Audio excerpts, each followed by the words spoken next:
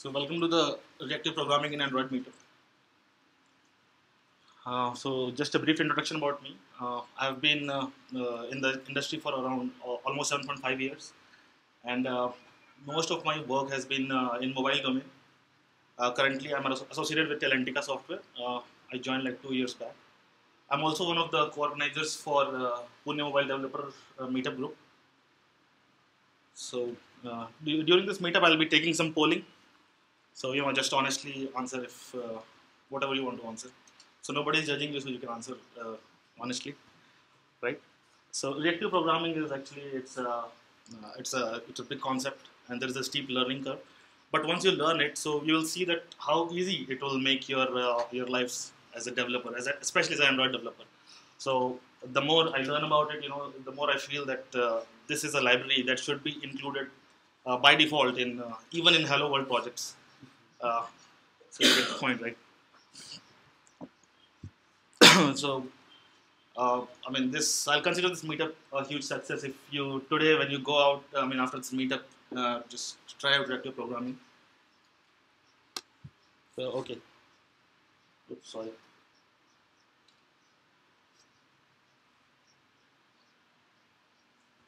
Um,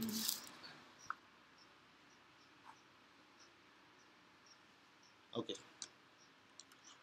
So how many of you are professional Android developers who develop Android apps for a living? Okay, that is to be expected. This is Android meetup. Okay. And how many of you have heard of reactive programming and implemented it in your projects? Okay, that's good. So this is actually very basics. Plus, we'll be covering some intermediate and advanced concept, but mostly it's basic. And some of the concepts are very generic, not especially related to Android. Reactive programming in general. Okay. Okay. So some of you have also done RX Java, right? Has anyone used RX Java 1, the older version of RX Java?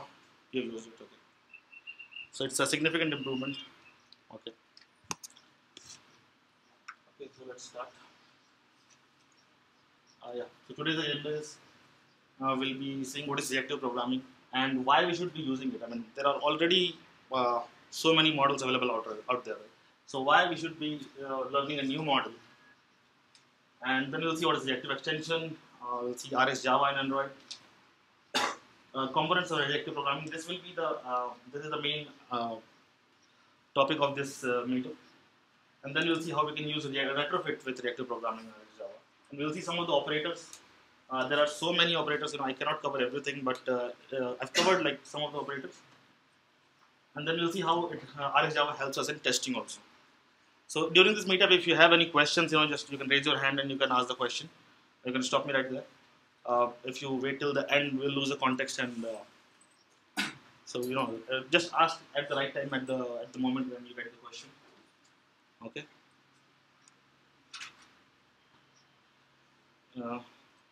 So reactive programming, Wikipedia definition is it's an asynchronous programming paradigm concerned with data flows and propagation of change.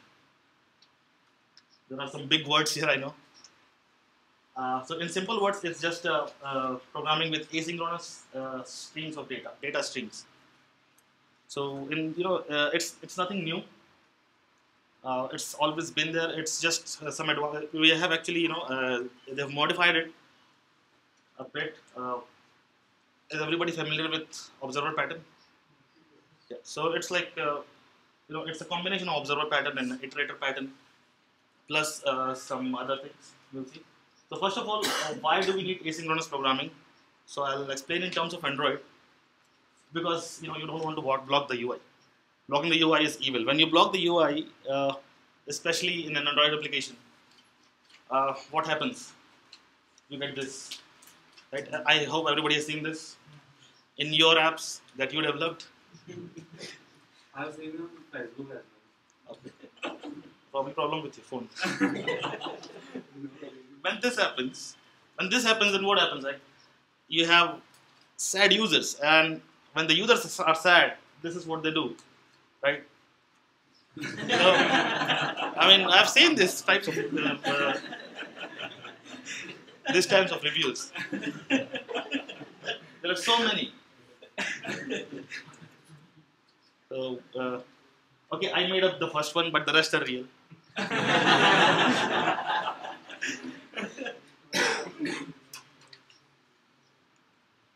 Okay, so now that we know why we need asynchronous programming, so now it will make some sense because we don't want to block the UI. Asynchronous programming means simultaneous operations, right? You don't want to queue the operation so that one finishes and you do something else. So asynchronous is like you are doing multiple operations at the same time, and as soon as the operation finishes, you will get some sort of callback so that you can code accordingly. Okay, so this is there anyone who doesn't know who's Jake Wharton?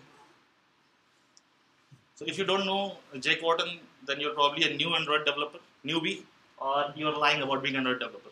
Trust me. So this is, I took this, idea from one of his talks, which, by the way, you should all watch. Has anybody seen this talk? DevOps 2017? You've seen that. Okay. So consider this a simple interface. It has three methods: get user, set name, and set age. So the complexity arises when these are, say, asynchronous. These are updating some remote database. So what we do is we cannot just call these methods like this because we want to know if some error happens or it succeeded or not. If some error happens, so we can take some actions accordingly, right? So we want some sort of callback. So this is the popular way to do it. Like this is a standard Java way to do it. You add some listeners, and the listeners will tell you if the callback succeeded or it failed, right? Yeah. Any questions? So now when you try to use user manager to set a name, right, you will do this. You'll pass the name that you want to set. You get user manager from some say factory method, or you create like a retrofit API, and then you'll pass the callback, success and failure. So if some failure happens, could be like a network failure, or could be 404, or whatever failure is there, it will report here in the on failure method. And success, it will return the same user instance. The user instance from the remote database.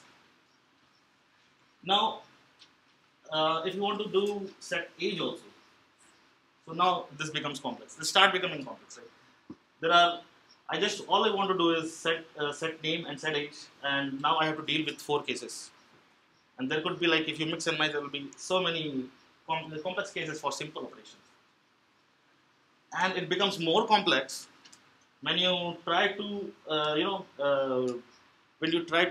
execute this operation one after the other, because the output from one API is dependent on the other, then you'll put this entire thing inside the on success of this, because I want this to execute only when set name succeeds. So right, I'll put it there, like this.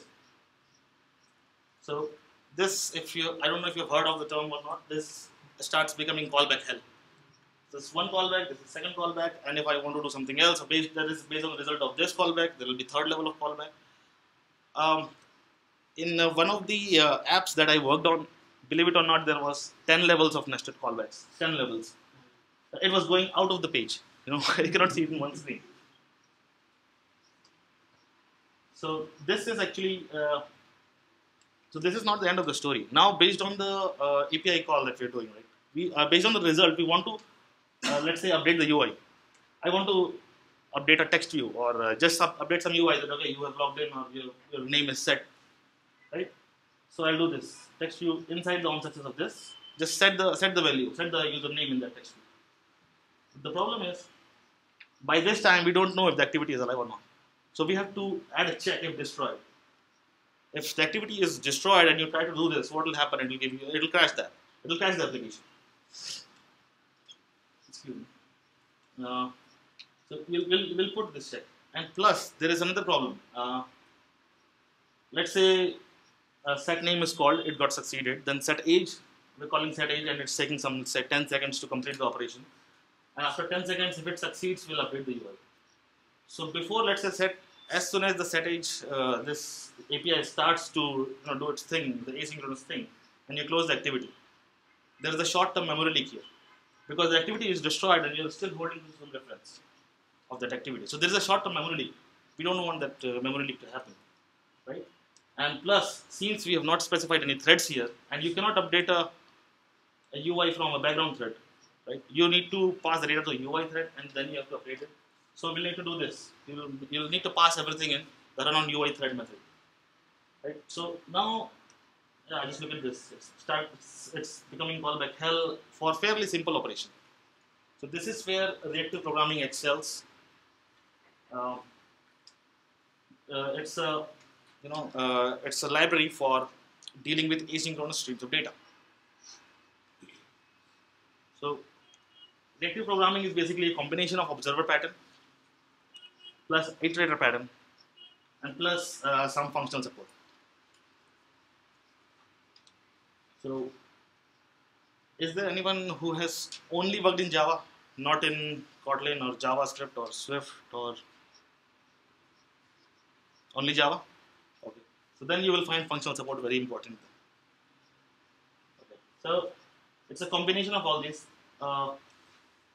I wanted to write functional programming here, but it's not functional programming, because if you write functional programming here, so it starts becoming functional reactive programming, which is which is not the topic of today's meetup. So just some functional supports, and this is not the end of the story. There's more to it. It provides concurrency,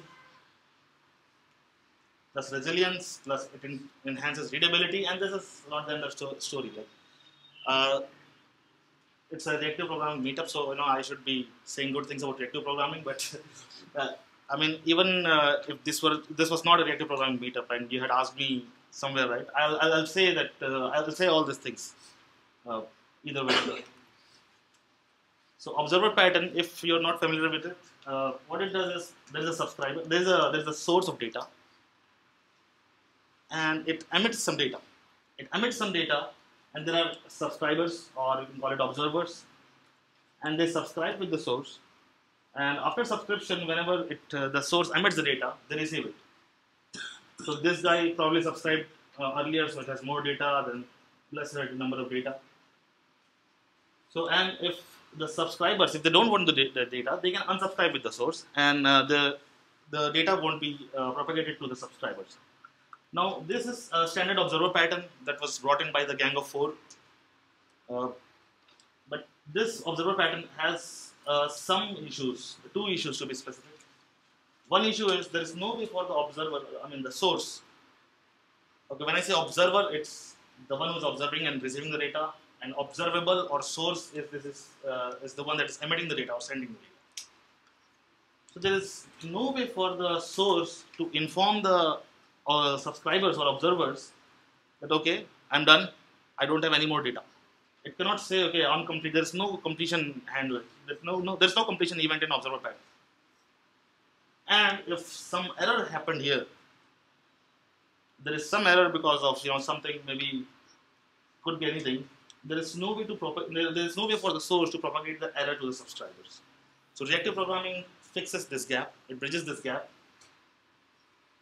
Iterator pattern, in this, what happens is there's a list of items or objects or values, right? And there's a consumer who wants to consume the values. So iterator pattern allows us to iterate over the entire list of items sequentially without worrying about the actual data structure that is used. It could be an array or an array list, could be a file or tree, or it could be anything. So it's because it's an abstraction. So the whoever is consuming it, it will just say, do you have any more values? If yes, okay, just give me the next value, and you can consume the entire data. You can iterate over this data. And functional support. So this is one thing that is missing from Java. Java 7 had very limited support, right? Java 8 has some support. There are lambdas and method references. So what happens is there is an iterable, right? Like there is a error list. So you want to iterate over it. We can iterate. So now if you combine these two, observer pattern tells you that maybe right now I don't have all the data. I may have some data in the future, right? An iterator pattern using this, what we can do is you have a list of data already available. There's no future here, and you can iterate over the items. So you combine this, data will be coming with time, and you can operate. You can use some functional operators on this data. So functional programming. I mean, if you don't know about it, right? So you should probably see this functional programming thing. It's if you see look at the modern languages like Kotlin and Swift and any modern language for that matter, right? So they all have functional support, some sort of functional support. And since Java 8 also introduced functional support. Excuse me.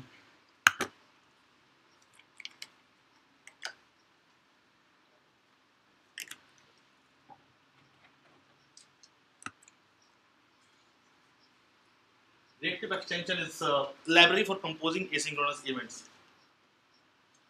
So if you want to know about who came up with reactive programming and all, maybe you can look it up. I don't have it in my slides. But yeah, Microsoft came up with reactive programming, and Eric Meyer from Microsoft. This is a reactive extension is a library for composing asynchronous and events-based programs using observable sequence. So let's see some of the big words here. So there are a few big words like asynchronous, event-based, and observable. So asynchronous, we already know what is this. Event-based, it performs some operations when the event is triggered, or based on some event, we can perform some operation.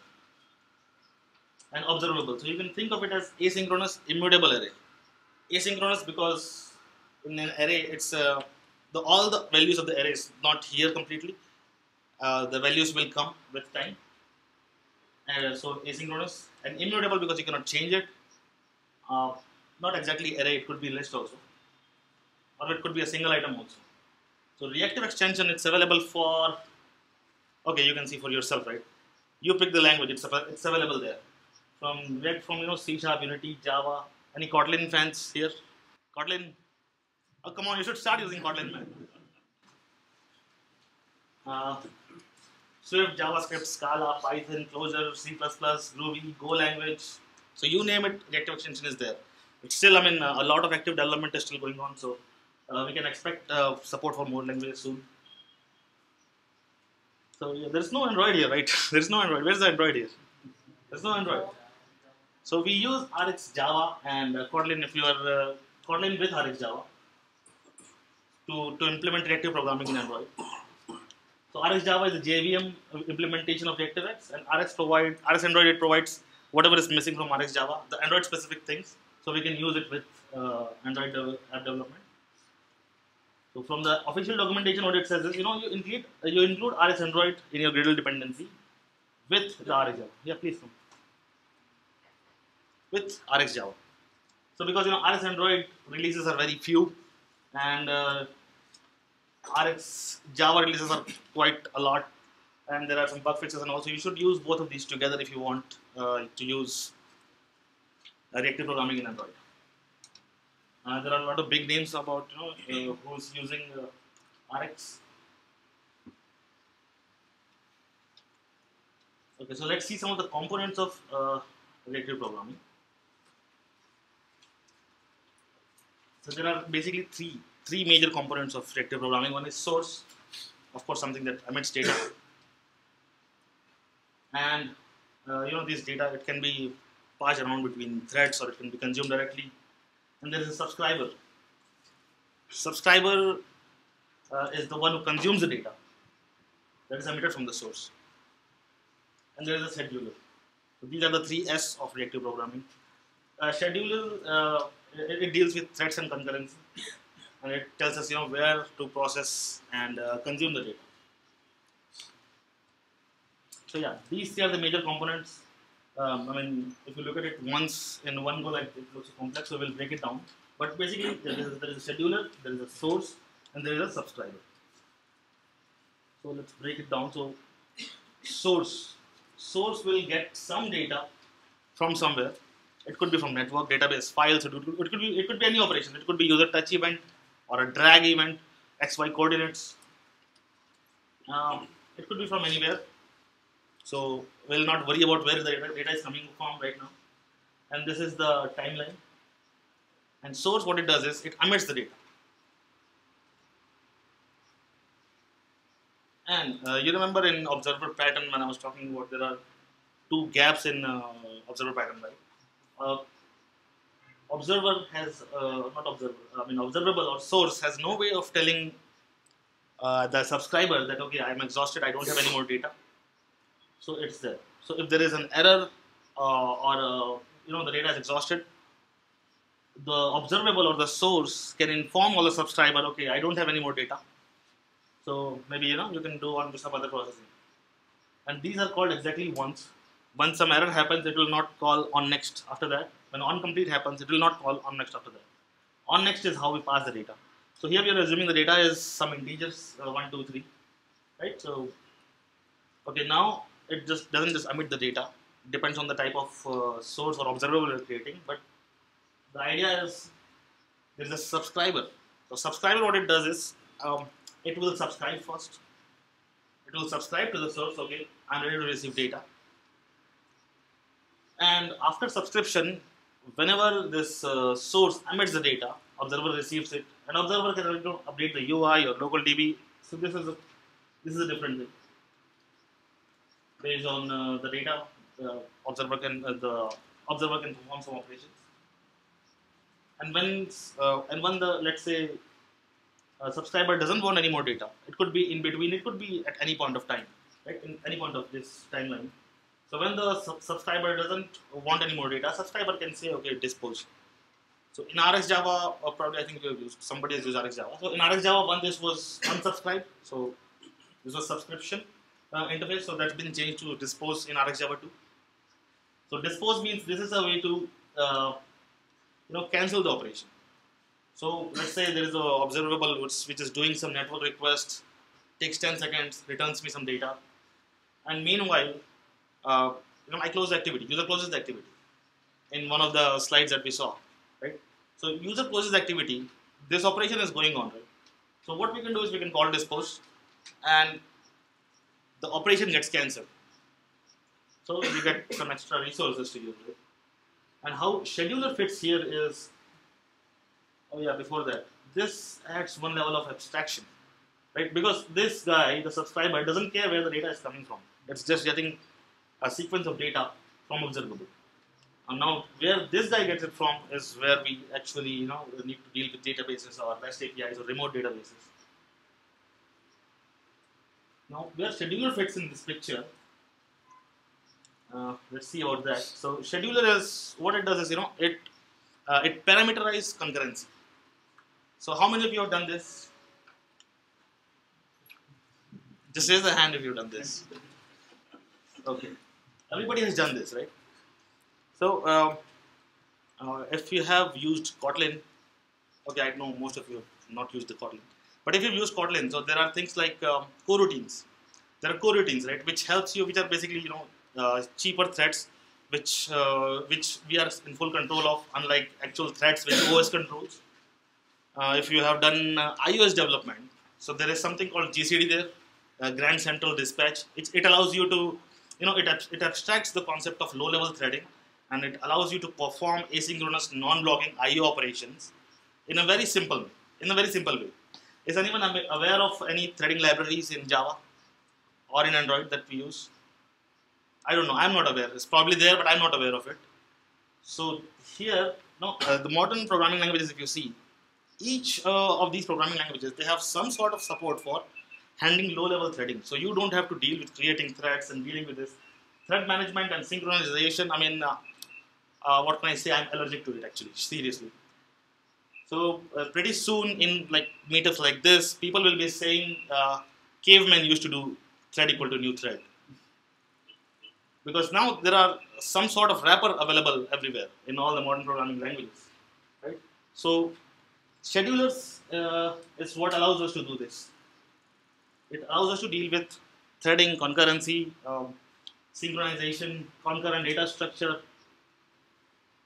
Oh yeah, that was out of time. So you can abstract away these things. So it's kind of like I don't have to deal with synchronization. This is one big part of when you write apps or or applications for that matter of fact, right? we don't have to deal with threading or synchronization or thread safety or concurrent data structure. Uh, RxJava will help you with this. Now, RxJava is not magic, it was not created by Dumbledore. So if you use it, it's not like your app will magically becomes great. So you have to learn it. There's some steep learning curve, as I mentioned earlier. Yeah, but if you use it properly, you will see more happy users. And all you need to do is it provides some factory methods. So if you want to do some IO operation, you can call schedulers.io.computation for if you have some computation related task. If you have to create a new thread anyway, you can just call new thread. Or if you want to, you want control over how many number of threads that gets created. It is optimized, by the way, for the based on the device and the number of cores available. But if you want to control over it, you can create your own executor. Thread pooling, if you have done, you can create your own executor and you can create schedulers from there. Now schedulers, so it fits there. So we can decide where it's getting the data from. If it's getting data from network, it should probably be in this IO thread because it's a blocking operation and we don't want to block it. And we are updating the UI. This should happen in the main thread, right? We cannot update from the background thread. So these are the three main components of reactive programming.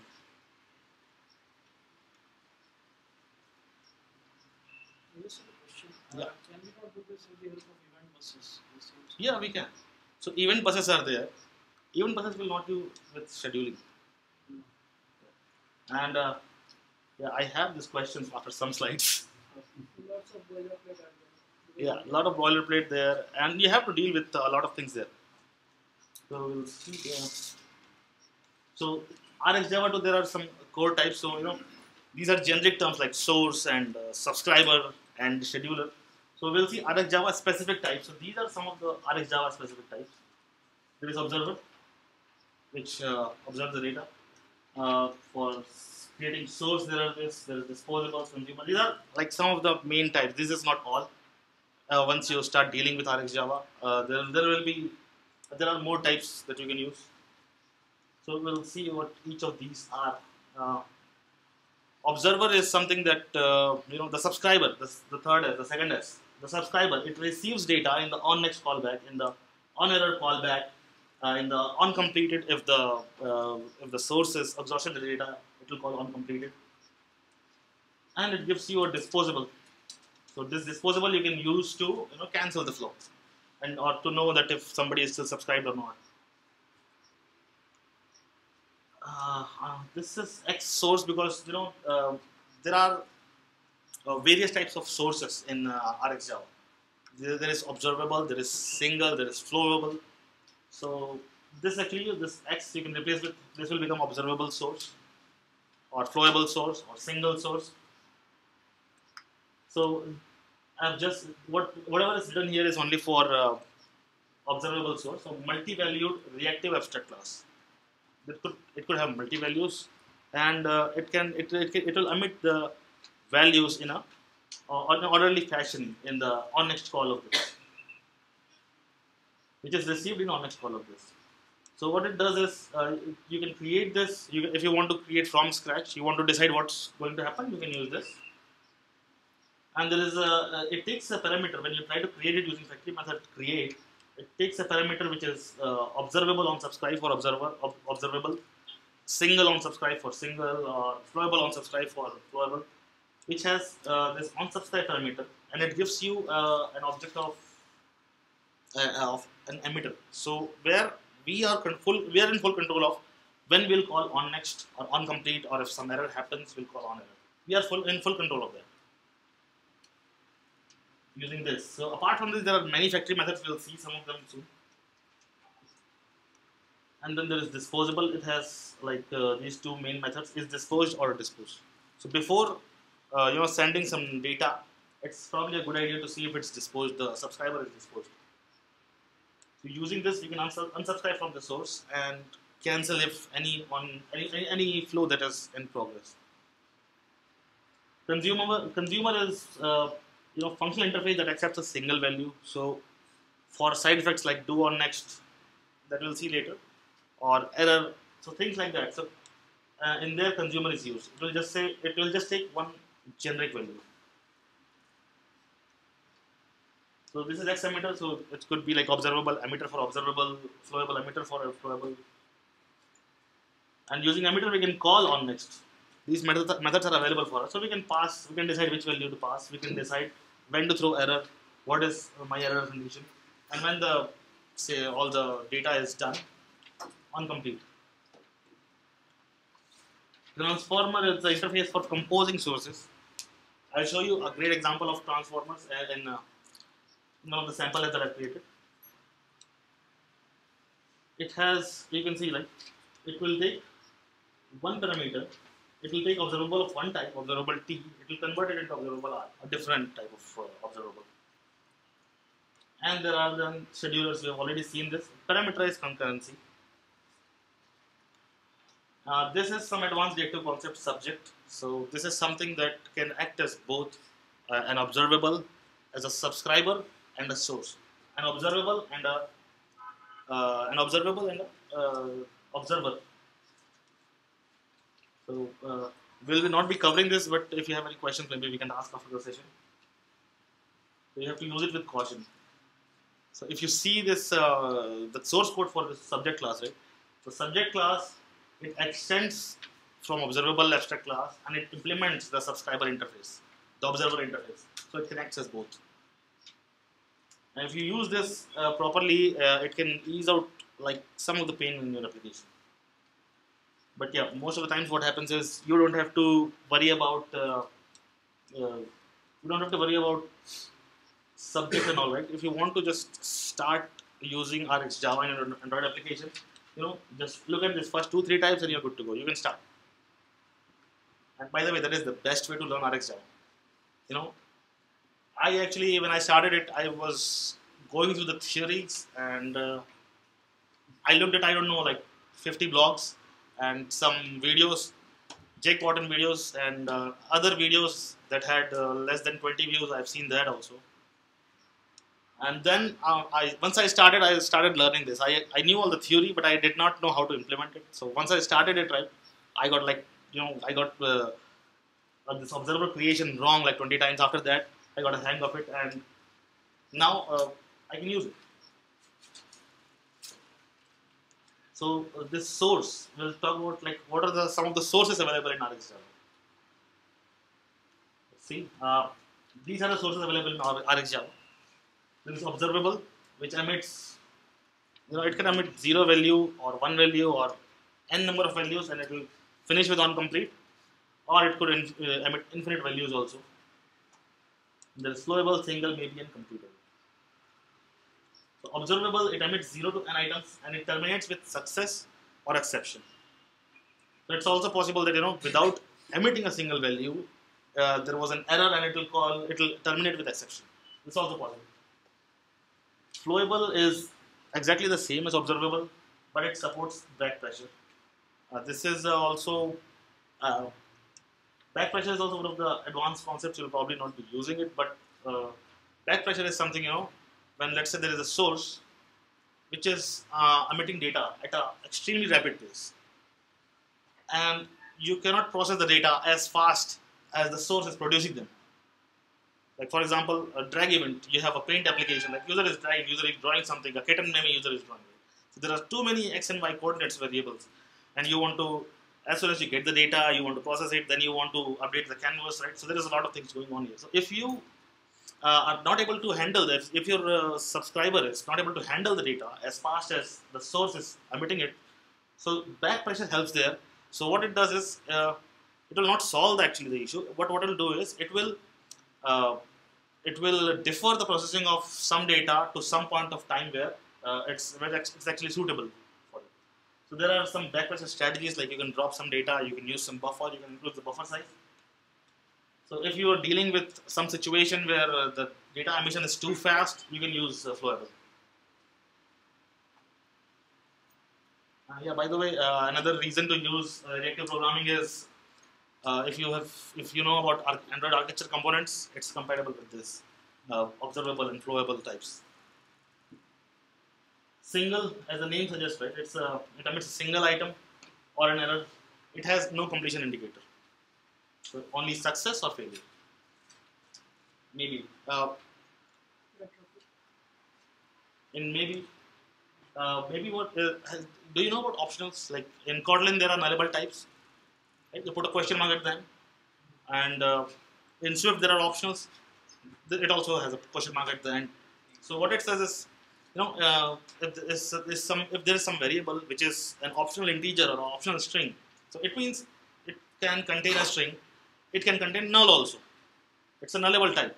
It can contain null or a string. When you think about maybe, is the same.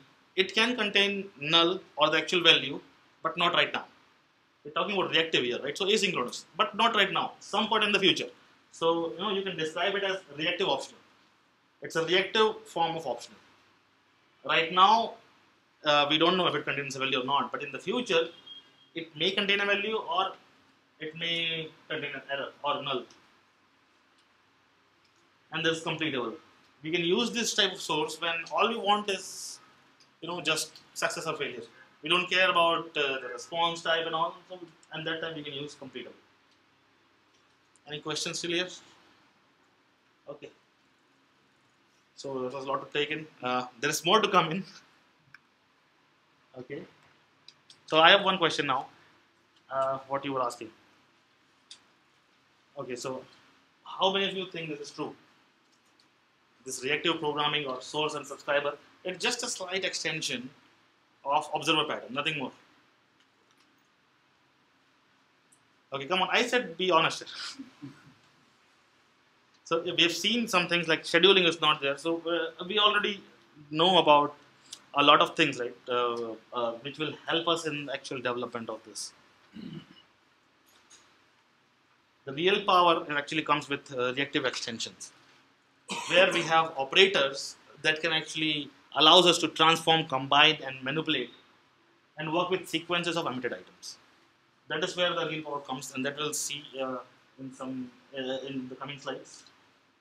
Now, how to create observables? Creating observables, there are some methods here to create observables. If you want full control, use create. Or if you, for testing purpose, like this is excellent for testing purpose. If you're testing it, so let's say you have some sort of observable that is getting data from the network, and it's updating the UI.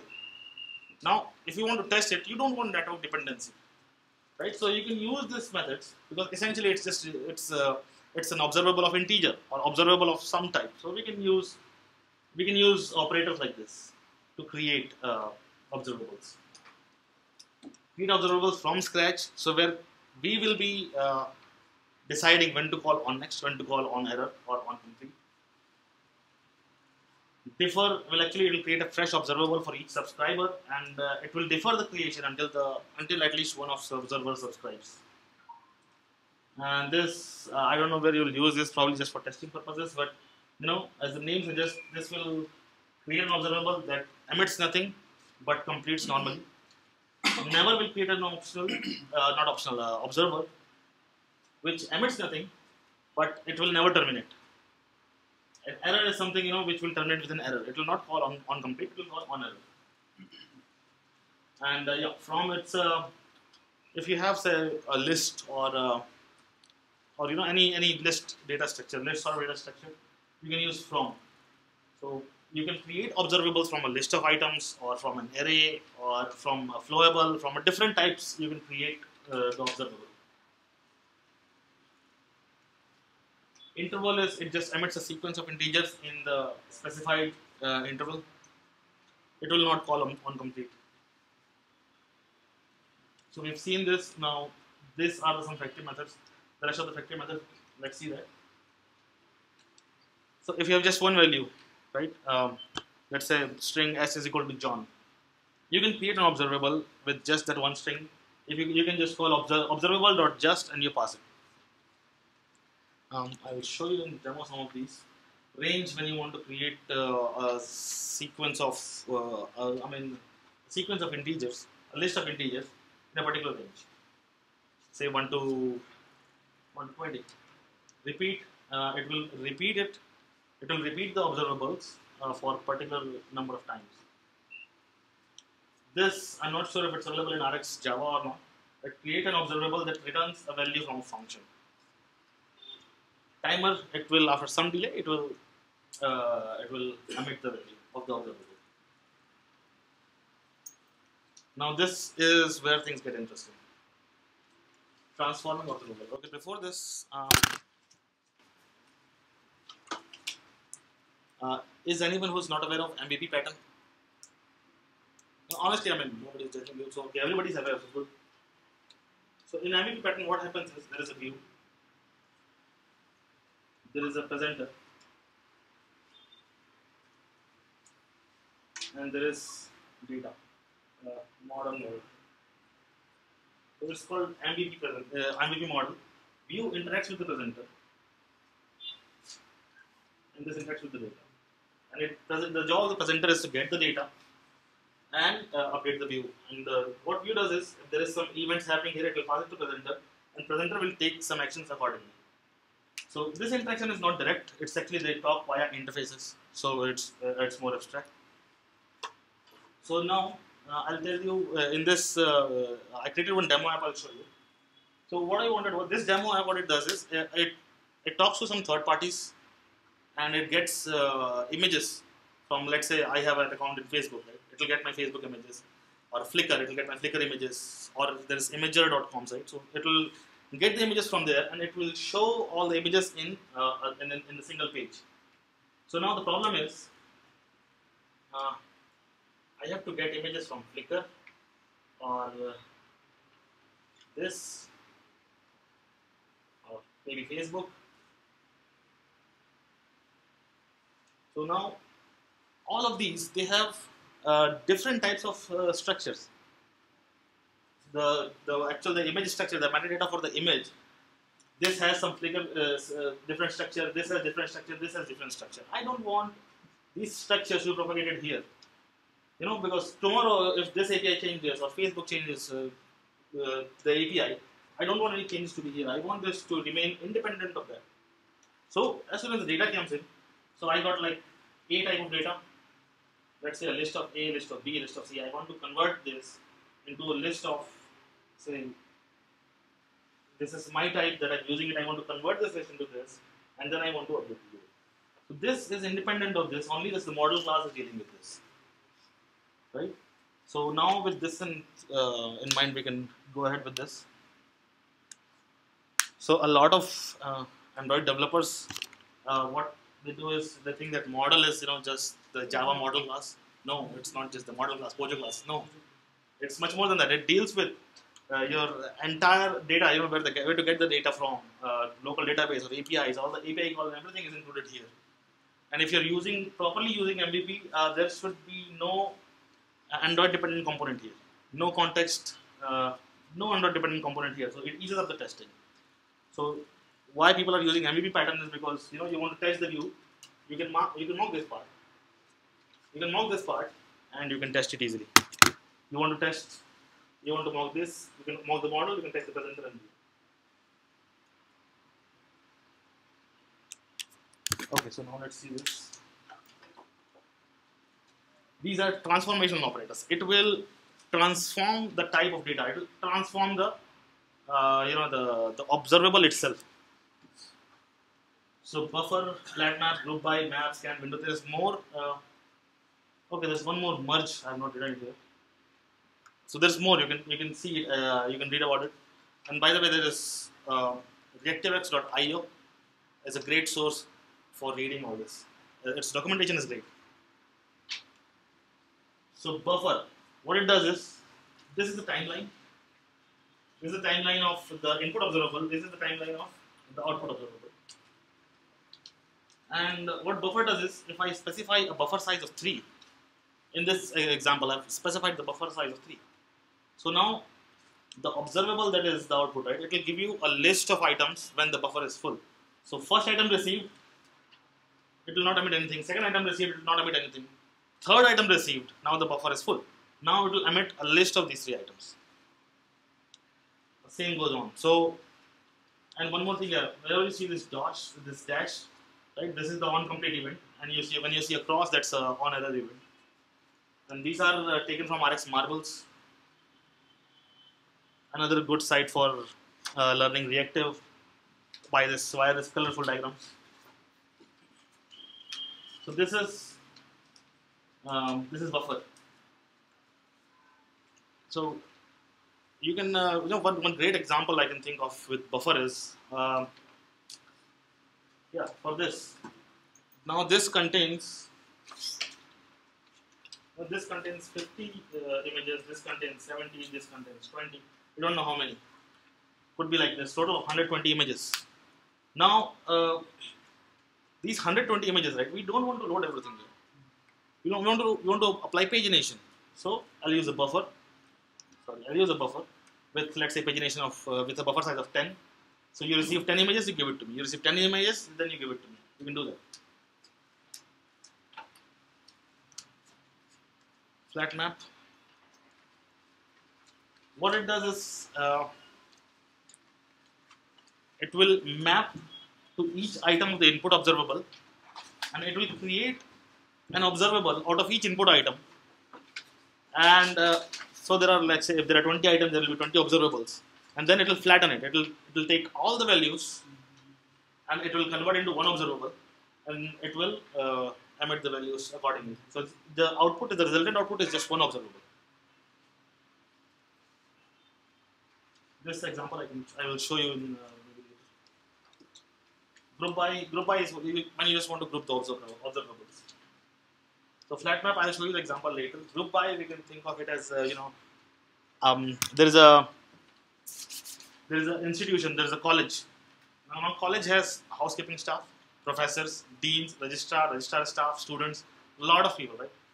So now let's say we are getting the details of all these people, and we want to just group it. So we want to say if it's student, put it in student group. If it's a registrar or dean or professor, put it in professor group. That we can create group, and so what group by will do is it will give you this. It will group the emitted items, and you can use these emitted items. Map, it's easy. This is one of the higher order functions. It will apply some sort of transformation in the input observable, and then after applying the transformation, it will emit those items. Has anyone used maps in Kotlin? In JavaScript, in Swift, right? So you can do that, but you do it with iterables, the static types, or not the static, the synchronous types. We can do map with asynchronous types also. Scan, what it does is it successively it gives you the successive value. So now it emits 1, it will emit 1. It emits 2. Input observable emits 2. So it will add these 2. 1 plus 2 is 3. It will emit 3. Next is 3. 3 plus 3 is 6. 6 plus 4 is 10. 10 plus 5 is 15. It will emit successively for each value. In some cases, it can be very helpful. There is window. What window does is, does it look similar to buffer? Right? It's creating batches of 3 and it's emitting it. It's actually very similar to buffer.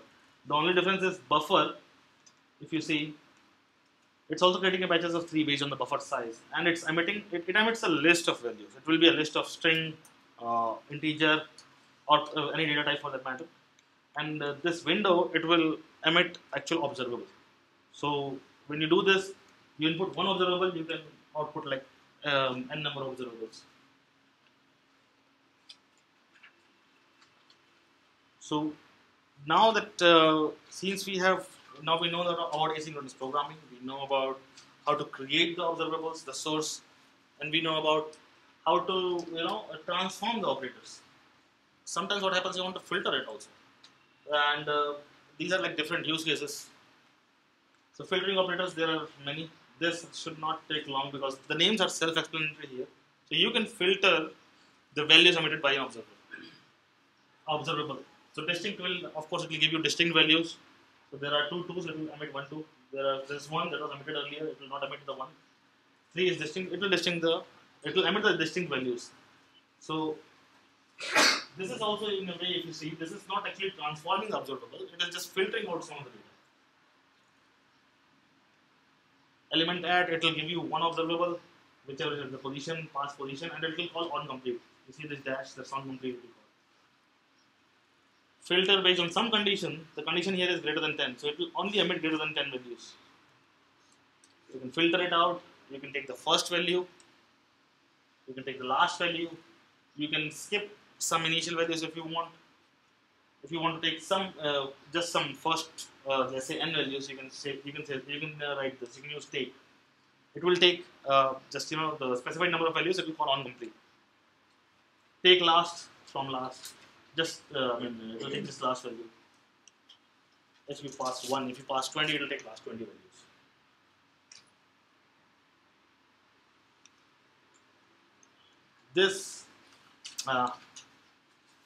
This, if you think about practical purposes of reactive programming, right? You will be using this a lot of times. So there will be things like now I have some. That's this example, right? There are photos. The user opens the app. I want to show photos. So now I could have one observable. That is reading from my local database. I could have another observable that is getting the photos from the actual APIs. There could be two observables. Now we want to use this more than one observable in conjunction with each other. So now these are the combining observables. These are the ways to combine observables. These are the operators that helps us in combining observables. So combine latest, what it will do is it will take the latest from the observable 1 and the latest from observable 2 and it will emit the combined value based on the condition you've written. It could be if x is greater than y or any condition if you've written.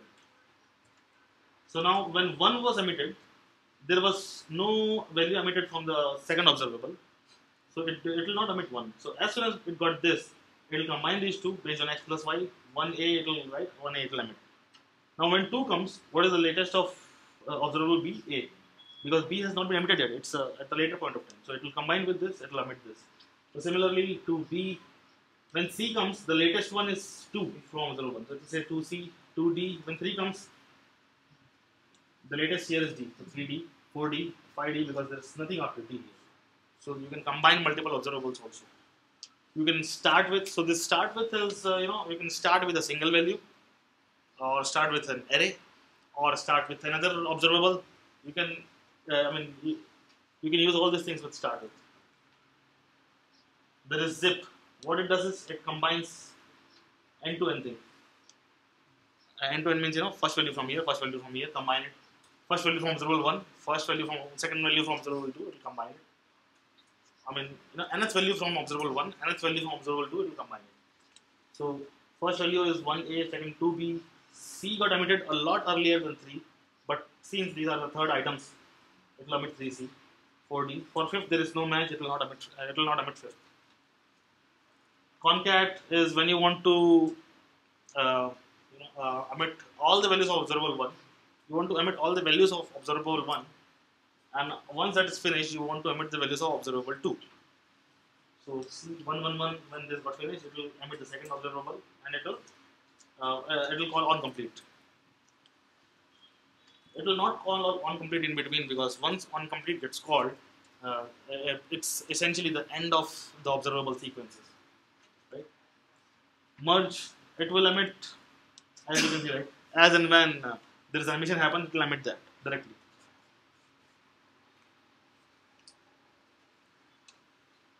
So, a good thing with all of this observable is all of these operators is they essentially they return the same type of observable, same or similar type of observable based on if you're performing transformational, it will return a different type of observable.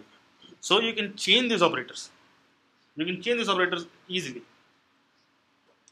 So now, think of it as like different observables. There is one observable which emits apple, another emits oranges, third emits bananas, and fourth emits strawberries. Now I can call merge operator. You've seen this merge, right? This is the merge operator. So now I can call this merge operator. So as soon as any emission happens in any of these, it will emit that item. So now it will merge all this into a single observable, which is emitting all types of fruits now. Apple, oranges, bananas, and strawberry. Now map. Map is, it's like, you are not happy with the data. You got the data, but you're not happy with the data. So you want to transform the data. Okay, I'm sorry that came out wrong. Data is not about happiness. You want to say massage the data, right? You want to change the data in the way you want. So, well, actually, data is happiness, right? Data is happiness. I think so. So you want to convert the data from one input type to another type, and yeah, map helps you do that. It will perform certain operation in all the items emitted by some observable. So and filter, I don't like strawberries, so it's filtered out strawberry. So this is filter. We are filtering out items. We've already seen this. I'm just showing you how to combine these operations, how to chain these operations. So now, once you get this, oh yeah, this is the previous one. You got filter. Filter we already seen, and then we can reduce it. Reduce, I've not shown you in the slides, but what it does is, it takes in a list of values, and it will emit essentially just one value. And that one value, since we're talking about reactive, that one value will be, it will be a maybe. It will be a maybe, because right now we don't have any value, but we may have some value in the future. So now you reduce it in the way you want, right? So you get what? Fruit salad. There's an old saying, right? If life gives you observable of fruits, create fruit salad. So the question is, so Yeah. suppose we are doing a multi operation. Yeah. So I have observable of one type and then I take an observable of two type of the second type and I merge it. So what is the resultant type of the? So initially, like if you have two different type of observables, it will not allow you to merge it. Or you can actually, you can do what? You can apply map, or you can compose. You can with map you can actually transform the type of observable, right? Transform it in the similar type, and then you can merge it. Or you can use the object class in Java.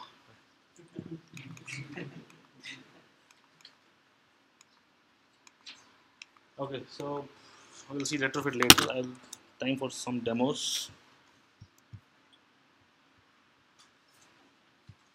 So buffer I want to show first.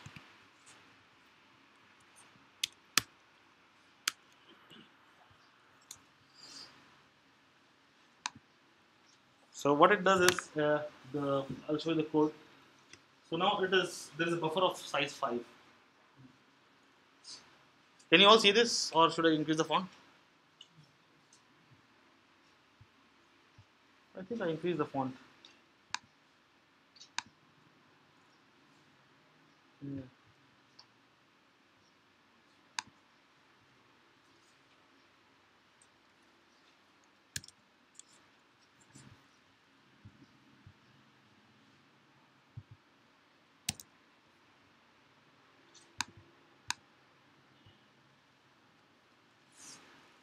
Okay, so there is a buffer size of 5. So the emission is happening 1, 2, 3, 4, 5, but it's emitting the value only after the buffer is full in the batches of 5. And in the last example, if you see, the batch is not complete yet. The 5 limit is not reached yet, but it is emitting this because onComplete got called. So let's see this.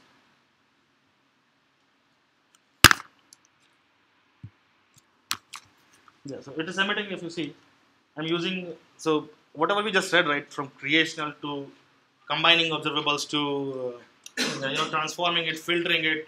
This will, this is the demo for all that. So it's from array. It's creating an observable from a list of an array of integers, and yeah, there's a buffer here. So buffer we've added. So this is transforming is observable, and do one next. These are what I'm doing is whenever this is received. So this integer, this is essentially a list of integers. If some of these code look like non-Java code to you, that's because it uses lambda functions and it uses lambdas and method references of Java 8. So it's just makes the code more concise. That's it.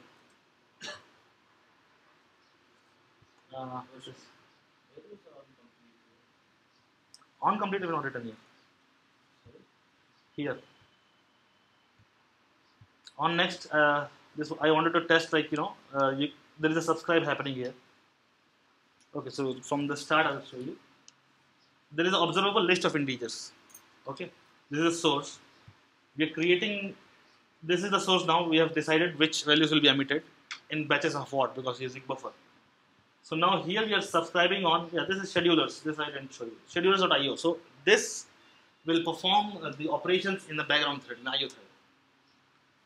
And then what we're doing is in onNext, whenever it calls onNext, I'm just printing it out. It's a list of integers. I'm printing out the integers. And here what is happening is we are actually calling subscribe, and we are passing the observer here. So this is the onComplete here. And it's up to you actually. You want to use onComplete here, you can call it here. Yeah, you can call it here. So I've not called it here, and yeah, see, there's no onComplete printed anywhere because we have not used onComplete. But if we do this,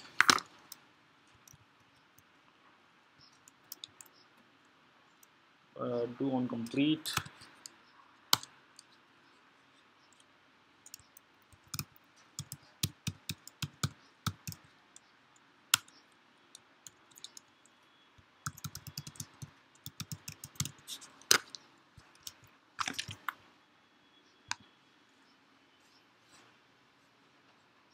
So it will print buffer complete. I don't know if you can see or not. Excuse me. So onComplete you can write with subscriber, with the observer here, or when you call the subscribe method, if you see this returns, okay, this doesn't return anything, it's a void. So you get a disposable in onSubscribe, but if you're calling onSubscribe with a consumer, it will return you a disposable. So you can use that disposable. And in the buffer, essentially, you can write onComplete operation here, or with observer if you're using this interface has an onComplete here.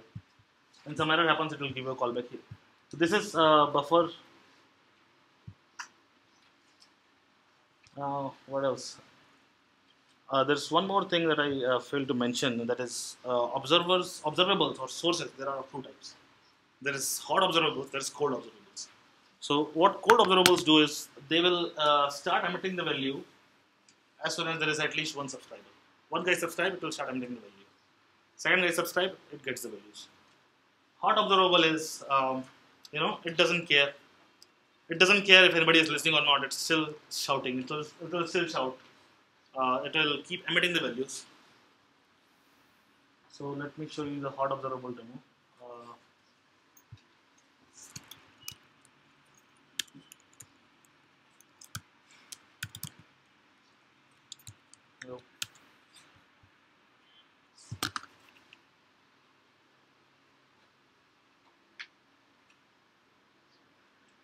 So this is the first observable. It's printing 4578, and the second observable comes into the picture. It starts printing after some point of time.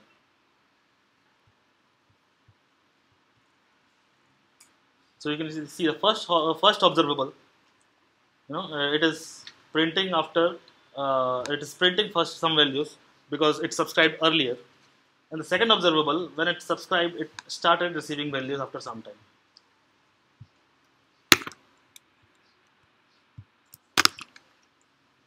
Yeah, so I'm using interval here to create the observable. So interval in a period of half second, 500 milliseconds. And as and when you call connect, it will start emitting values. So it doesn't matter. This is basically a publisher. So what happens is, as and when you call connect, it will start emitting the values. So it doesn't matter if you subscribed earlier or later, at what point of time. When you call connect, it will start emitting the values. And where is subscription happening? Yeah, here. So this is the first subscriber. I'm just calling subscribe on this, do on next, and subscribe. Right. So this is the first subscriber, and after a wait period of 2 seconds, there is a second subscriber. So if you look at this, and there is an initial wait, I guess, yeah, initial wait of 2 seconds. So for 2 seconds, since it's a half second emission, so the values, and it called connect. So initial 4 values it will emit, right, in the first 2 seconds. These are not captured anywhere. But a subscriber comes into picture after 4 seconds. So 0, 1, 2, 3, 4 happened. 0, 1, 2, 3 happened. On 4 onwards, this guy got subscribed and started receiving values. After the next 2 seconds, this guy got subscribed and started receiving the values. So this is a hot observable. Next, let's see map filter reduce. Yeah. The duo next button is a hot observable. The Hot observable. hot observable, okay. Yeah. Can you write duo next instead of subscriber directly into observer after the connect? After the connect? Yeah, because duo next there is a two like on next and duo next. There is duo next is actually on next. Yeah, but it will emit first and after the on next will be. No, on next is on next is for emitters.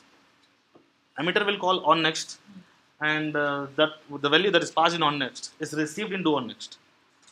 Or if you're writing observer or observer interface, if you're dealing with, there is on next there. There's a method itself.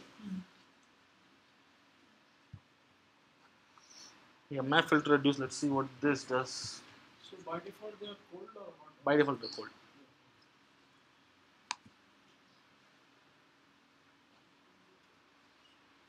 Yeah, so it emitted some values, and it called onComplete, and we are reducing it. So reduce function is just add the values. So 6 plus 3 9, 9 plus 9 is 18.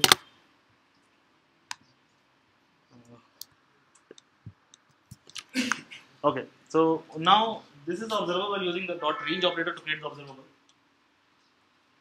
In this, what happens is it's creating an observable from 1 till 20.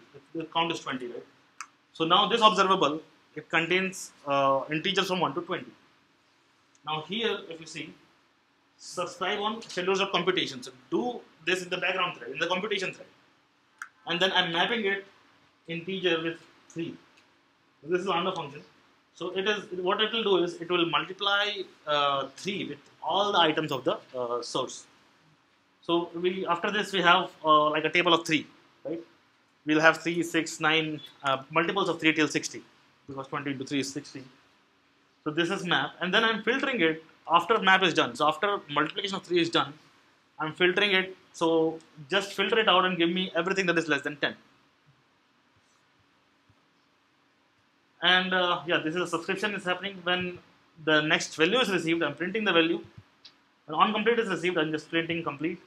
And this is a reducer function. What it does is it takes 2 values and it's adding the value. So if there are like 20 values, it will give you. It will keep adding it. This is how you write a reducer function, by the way. And on the success of the reducer function, if you see this reduce, right? See, it returns maybe. It will not return an observable. It returns maybe. Because it essentially it will just emit one value, and the reactive optional that we know of is maybe. And when this onReduce, this maybe succeeds, what we're doing is we're just printing the reduced value. So now if you look at this will make some sense. So now we had 1 to 20, multiplied 3 with all the integers, so it became 3, 6, 9, 12, 15. Now I filtered it with everything less than 10, so it gave me 3, 6, 9. And the reducer, what it's doing is it's adding it up and it's giving me 18. So, and if you look at this thing, I mean, this is, this increases readability. This is awesome. I mean, I can read this code in one go and I can understand what it's doing. Do something on the computation thread. Do what? With the source we have, multiply, convert it, transform it by multiplying 3. Then filter it. Then I can call reduce right here. So I can change it. So it increases readability like anything.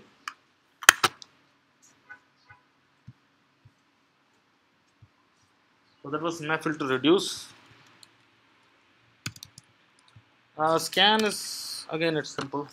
It will just give you successive values. So 10 plus 20 is 30, 30 plus 30 is 60, 60 plus 40 is 100, 100 plus 50 is 150. Yeah. So it has initially the source is an observable that has 1 to 5. I'm using a just operator here. This is very handy when creating observables. And then mapping it, multiplying it by 10. So 1 to 5 became 10 to 50. And then in the scan function, I'm passing it x plus y. So add all the values, add the values, and in the on next it will call the successive values it will call. So now 10, it will emit 10, then 10 plus 20 is 30. Again the same thing. And then you subscribe on it. Again, this subscribe, if you see, this returns a disposable object. So if I write this,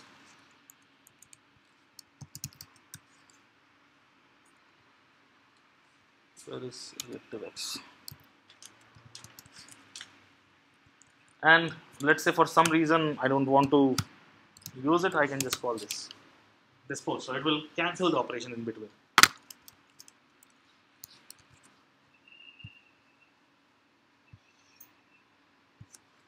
Take last are quite similar. Let's say zip.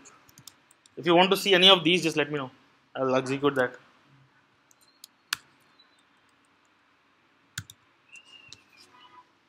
Zip, it combines two observables. Right? Yes, same thing.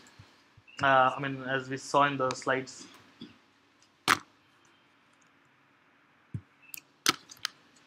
So there are two observables. You were saying different types, right? There are two observables. One is integers. If you see this, this is observable of integers. This is observable of source B is observable of string, and the resultant source I want to convert into string. So what we have done here is zip source A with source B, and what is the function to zip it? Integer plus s. So string plus integer will give you strings.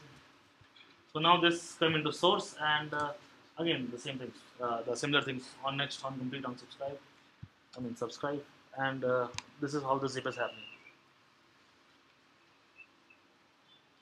Error. So what is the difference between the skip and the filter? Because I think you can do the same thing. No, with filter is you can specify a condition. So every item will pass to that condition, and if the output of this condition is true, it will take that item. Otherwise, it will reject the item. Like you want a prime number. So you can put a condition. You can put a prime number condition there. Yeah. Skip was That is one. Skip will actually skip some items. Skip first 5 or something. In the error, I'll show you the code. Let's run this first. So it emitted some items, and then it will call. It's called error, and there are actually one of the awesome things about reactive programming is its resilience. Is its ability to handle the error. So now let's see what is happening here. Because if you remember in the slides I told that either it will call on complete or on error. It won't call both simultaneously. But see here error is happening. This is just a string, but your -1 means error. Some error happened, and then it's calling on complete also. So there are some strategies that you can use to deal with error.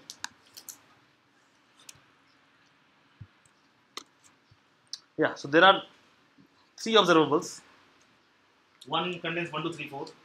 And if you remember, there is empty, never, and error. So I used observable.error to create an observable that will emit an error. That will end in an error. And then there is another observable 5, 6, 7, 8. And then I'm using concat. Concat, if you remember, that's like it will append all the observables in a sequential way. So one observable till on complete, then second observable till on complete, then third observable. It takes only 2 parameters. It's one parameter. So I've changed it here.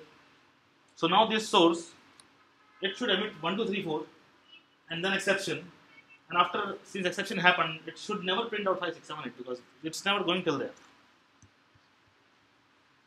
So here I'm subscribing it, and here on error return item, there is another function. I can return this, and when on complete happens, just call on complete. In on next, just print the integer. Okay, I'll just write it.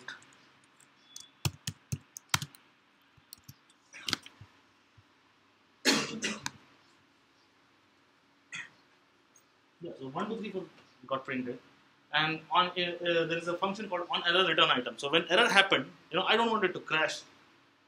It will return -1, and it will complete successfully. It will call on complete. The items after the error are not called. If I remove this thing,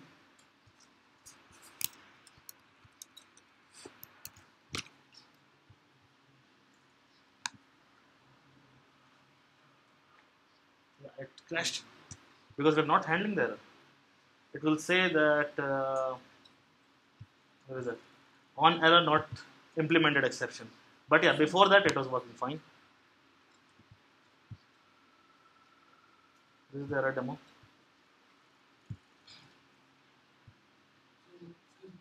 Yeah. So what is so we had the stream of 1, 2, 3, 4 and then error and then 5, 6, 7. So error happened after 4, but I want to still execute 5, 6, 7. So is there any way? No. So you can do some other things like you have to create another observable. So this error could happen. If the error is in the stream, you cannot.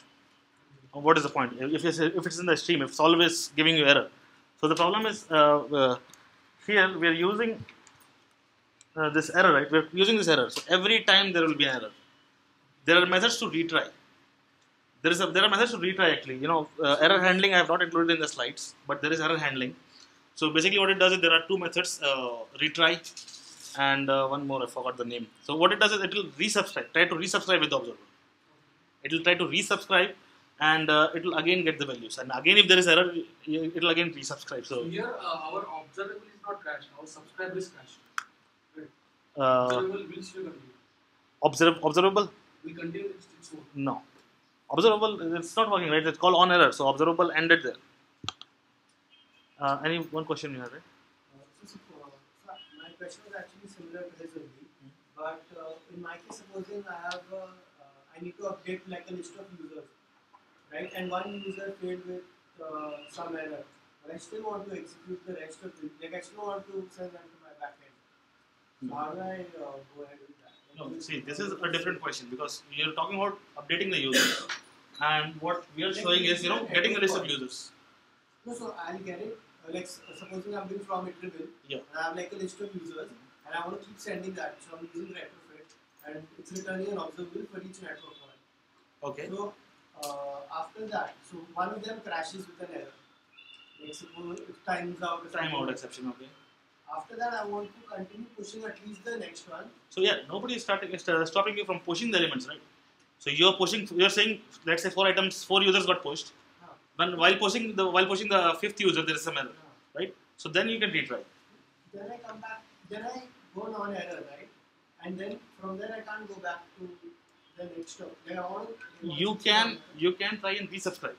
You can try and resubscribe. Error handling is not included in the slides, but there is some error handling here. Let me show you.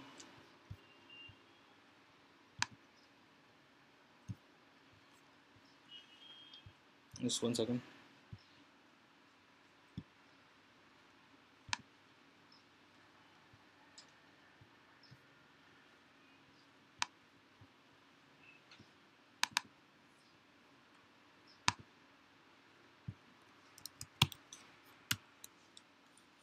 There is reactive manifesto. If you are not aware, this explains why do we need more reactive systems. So do have a look at it. reactivemanifesto.org.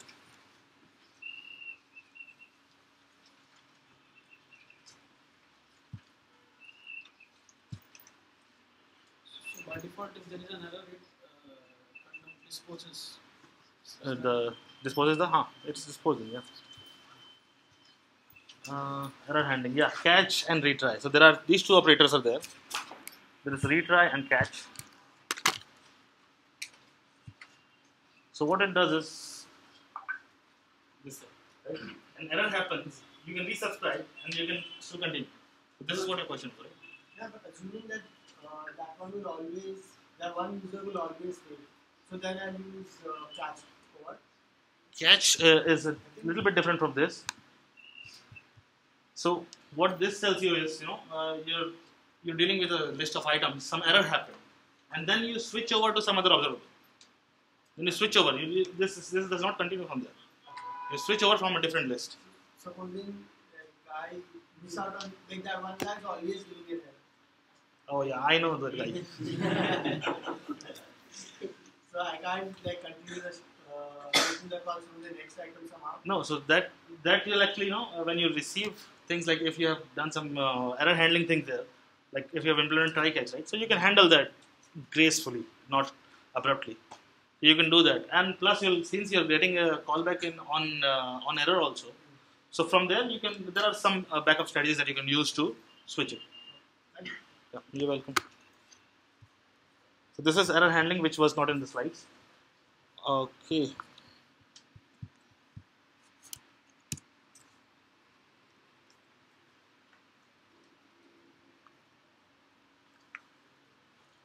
Retrofit with RxJava. So you can use retrofit with RxJava.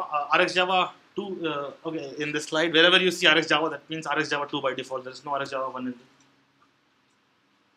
So in retrofit, you have done this, right? So you create something, it will give you a call object, and then you call, what is the method? Call.enqueue. That you call this method call.enqueue, it will enqueue it, it will take care of diagram sets and everything. And then once this is done, you get a callback.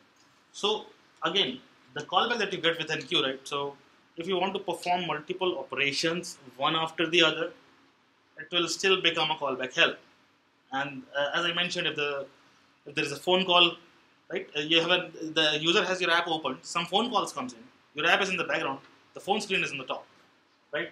Or when the user presses the back button. So at that time, there's no blockage of UI, but still, since we are holding a reference to something from the activity that got destroyed, you can get like window token exception, or it will definitely end in exception unless you perform checking like if the activity is destroyed or not. So this is the pure retrofit thing, right? We can use RxJava 2 adapter with retrofit. There is a RxJava 2 adapter with retrofit. And while creating the retrofit builder, right, you just add the call adapter factory for the RxJava 2 call adapter factory. You just add it, and after that you can convert this into this. So I mean, it becomes very easy to use retrofit. So after that, you don't have to call enqueue and all, because once you subscribe with it, so you don't have to call fetch user elements all the time. Also, you get the observable item. You subscribe, as soon as you subscribe, you start getting the items.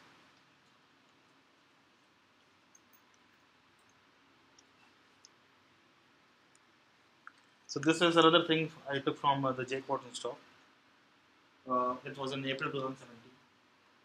So now what happens is, in Android development, we write code to deal with remote APIs, to deal with remote databases, with local databases, with the UI, and that Android logo is basically, it represents the OS. So OS can also give you callback. Some phone call, some phone call is coming up, and your phone is about to go in the background. So we write code to deal with all this. So usually what happens is, I call some API, give me the list of photos, and as soon as I get the callback, I update the local database, and when that is done, I update the UI. Okay, the response is received, update the UI, and when some things happen, like Android OS is giving me some signals, I have to deal with that also.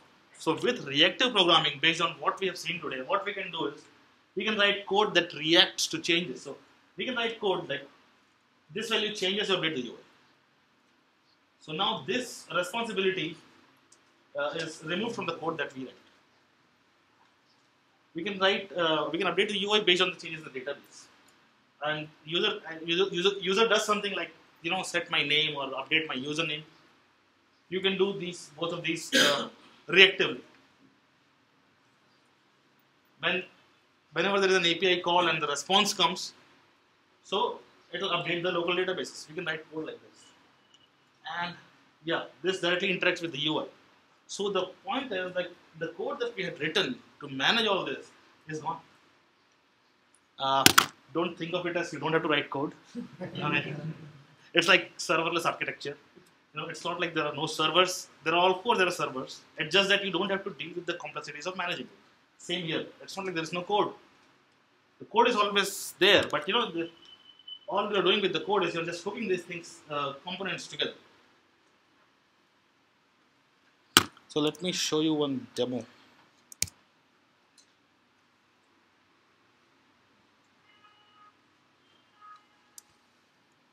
On the demo I will show later.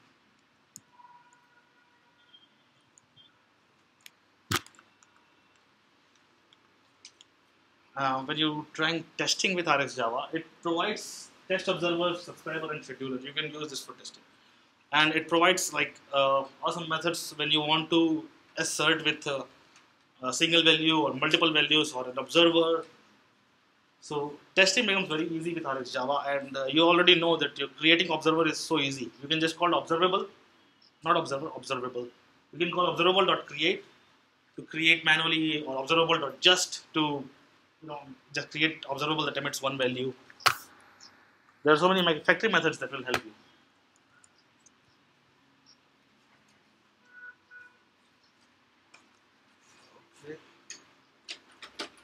So I created this sample app. The code is available on GitHub. Okay, has anyone used Dagger 2? Okay, few people.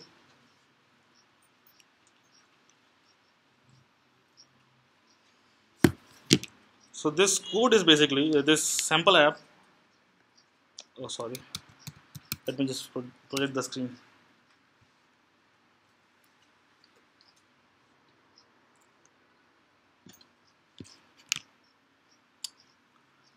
Oh no, I cannot project the screen.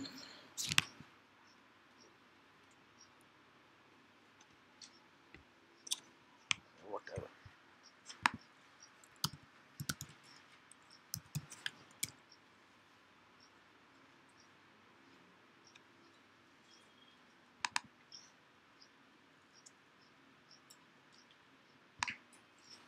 I'm having some trouble projecting the screen, so I'll just do the demo in emulator as soon as it is up. You want the user cable or this cable? Problem with the port, I guess.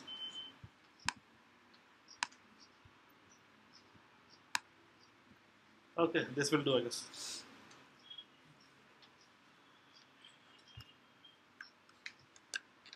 So meanwhile, when starting, do you still think that it's just a slight extension of observer pattern? It is much more than that, right? Okay, it started.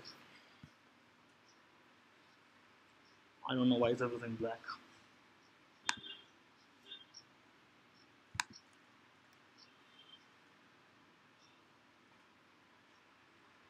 So this is, I just implemented this API. So this is getting photos from, I created an account and I uploaded some photos. These are private, I think public photos also, public and private photos. And from this API, from the imgeo.com. So here, if you glance at it once, right, you will see a couple of things. First, these are all albums. Second, since it's public, right, so it will show you the total number of views on the albums. So this album has 2 views and 5 images. There's the Friends album. It has, I don't know what exactly. Yeah, 3 views and I think 7 images. Okay, Avengers has got 0 views. And Game of Thrones 2 views. Oh, okay, cartoons, it got 320 views and 7 images. So this this app I've created using its MVP pattern. There are still some loose ends, but if you please, if you want to check it out, you can check it. It uses MVP pattern with retrofit and Dagger and reactive programming, of course. So as soon as the page is open, it will call this API. Presenter will tell the model, get me all the images from this. So basically, it's not get because it's push based, right? This is push based. It's not pull. I'm not telling you give me the data. Push is happening because as soon as subscription is happened, the data will be pushed to presenter, and presenter will update the UI, so the view. So that is what is happening here. So now, once I click on any of these albums, right, it will open that album, and it will show me the images. So I've used some coordinated layout things here, and yeah, so it will show me the images of that particular album. That shield goes with Spidey costume, right? Very similar, right? Should not be with Captain America. And yeah, there is a filter functionality here. So if you think of it, there's 327 views. It is adding up all the views of each albums. and it is giving me total count right there on the top. It is adding up total images in each album. It is giving me a total image count right here. So now what I've done is I've used map filter, reduce, and other reactive things to create this. I'll show you the code in some time. And as soon as I start filtering, you can see the number of views and number of images got reduced based on the filters, whatever is available right now, based on this filtering. If I just say friends, okay, so there is this criteria matches with Friends and Game of Thrones. So 3 plus 2, 5 views, and it has 7 plus 8, 15 images. That's almost right.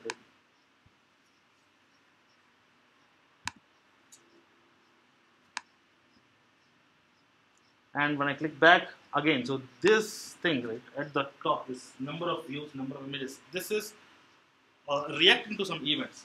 As soon as the filter is done, the observable gets to know that okay, I need to filter something, and it filters the number of albums I'm receiving, and based on that filter, it is doing some transformation with map, and then it's doing reduce, and after the reduce, it gives me one single value, and that single value is actually a single Java object that contains two values, total views and total images, and I'm using that to update this. So you see what's happening here, right? So it's the system has become reactive. Let me show you some code.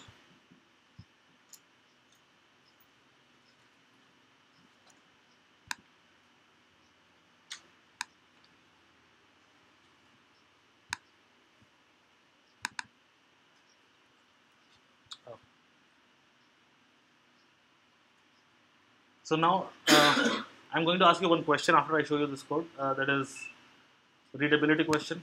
How is the readability good, bad, or ugly? Font size? White will be good.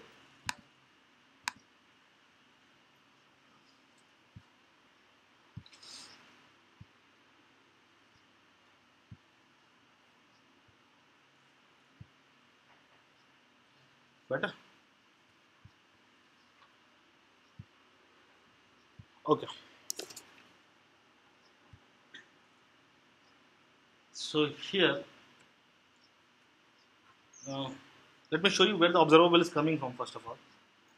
There is album observable, and I will see that later. Where is this coming from? Yeah, it is coming from here.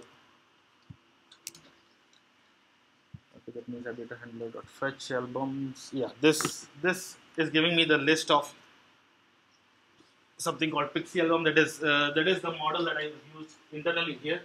That is a model used here, and this gives me IMG or related Pojo. This gives me some other related Pojo. This gives me something else.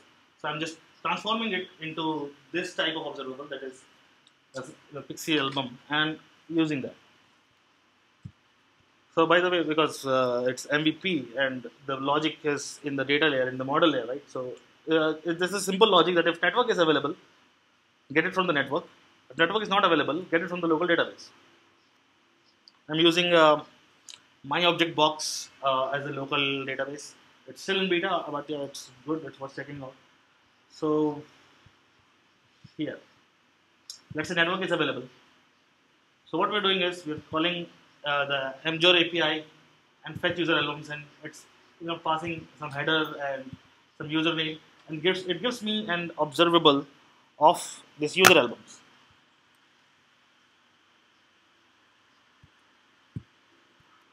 Yeah, here.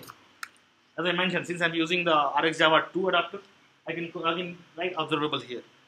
So now based on some authorization and username, it is giving me the observable of this object. This is specific to the imager side, right? So now, if you want to see this thing, every service has its own customization, right? So if you see this Pojo class, so it gives me a status, and is it successful or not, a boolean, and in the data field, it gives me the entire album list. Let me just show you the API here. Oh yeah, this is the one. So if I'm calling this API and it's giving me success and status and all the albums, the user albums are inside this, the details of the album. Just the details of the album. There are no photos here, right? So now, if you look at this, this is one object, and if I use observable, I could have used single also.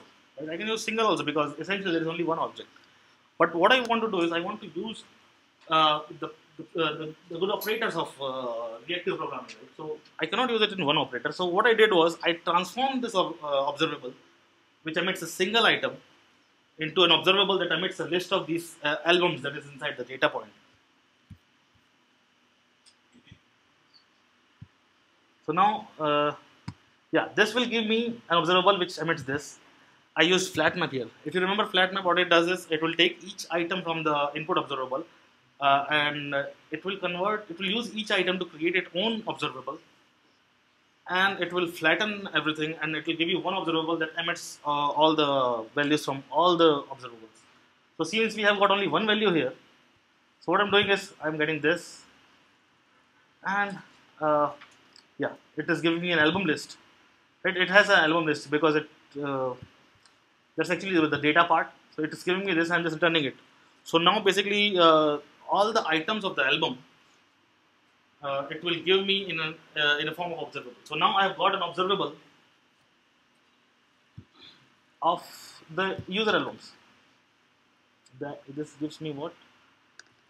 Yeah, the album, not the user album. User album is something that contains all the albums plus the status plus the boolean success, and this contains only the data part. I converted into an observable of this item, and now I'm mapping it. Now, as I mentioned, it has, this is the,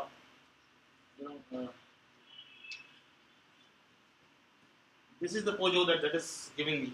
I don't want to use it, so I converted this into something that I will use internally. This is Pojo that I created. So if you look at this map, what it's doing is it's taking one album, and there is an adapter I created. So you pass in the imager model, it will return me my model. So now I got an object of this created using this. And then here, this is the database thing. What I'm doing is I'm saving this data in my local database. Save it in local database, remove it for remove any duplication is there, and I'm using buffer here with a fetch size of 20. I'm using a buffer. So now, if you look at it, every time somebody calls fetch albums, every time anybody can call fetch album, right? There could be photos in the first page and some other page, some management page. So anybody calls fetch albums, this will update my local database. And if the network is not there, it is reading it from the local database, converting into the same type of observable, and it's returning. So the presenter what it does is it will call fetch albums. It will call fetch albums. Presenter does not know the data is from local database or from REST APIs from there, from the server, and it gets an observable of list of Pixie albums it received. So this is the observable creation. I'm using observable.create here if you notice. Oh no, not creating it. Retrofit is giving me the observable. Now once this is received, I want to process each album so I can extract out the cover image so I can show the cover that you're seeing, the album cover.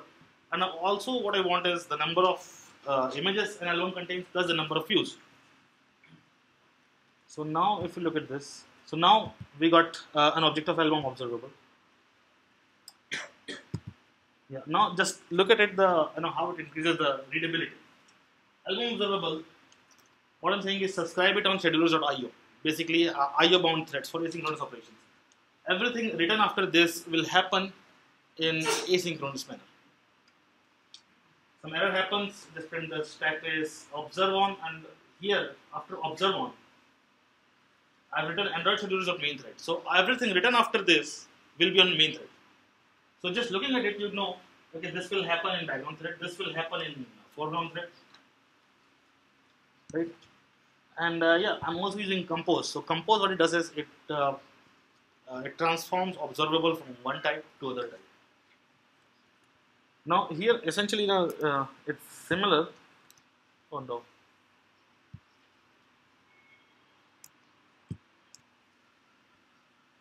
So it takes an observable of pixie albums. It gives me an observable of stats holder. The stats holder is the class that is holding number of views and number of images. So it gave me an observable of this. I mapped it, and in the map, I'm creating this stats holder and returning it. So now, after this map is done, it will give me an observable of all the observable of this stats holder, and I'm reducing it. So reduce is based on what? Just setting the album ID, setting the number of views, adding the number of views here, and adding the number of images here, because I want to show total number of images and total number of views. And after reducing it, I'm just just returning that. So where is this? Okay, compose. So this will apply map and reduce. It will give me the reduced. Give me what? Reduced from the statistics of the user albums. Then I've written observe on main thread, because this will, I think, switch down to computation thread. Yeah, we're switching to computation thread.